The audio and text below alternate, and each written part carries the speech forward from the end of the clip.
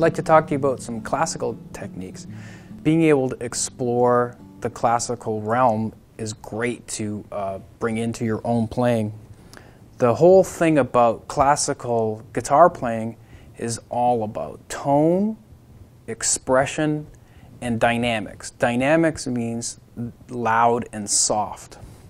So traditionally, classical guitarists would play their guitar on the opposite leg, like this. Now that feels odd to me, but I thought I would bring that up. You can try this if you like.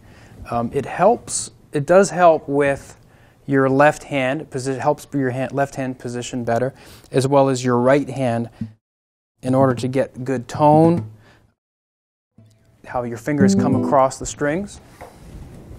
But myself, I still prefer this way of playing, and we'll just talk about those techniques. Let's talk about tone.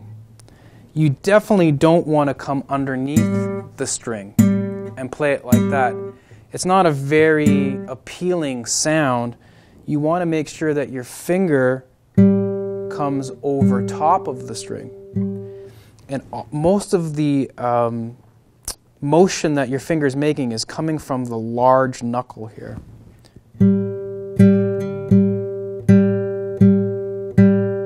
And you also want to,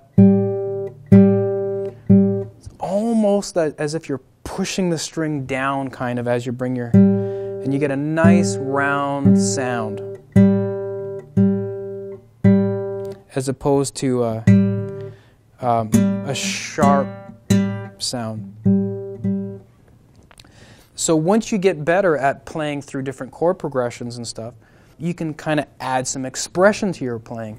So expression can be many things. You can slow down, speed up a little bit, playing loudly and louder and softer. So maybe something like a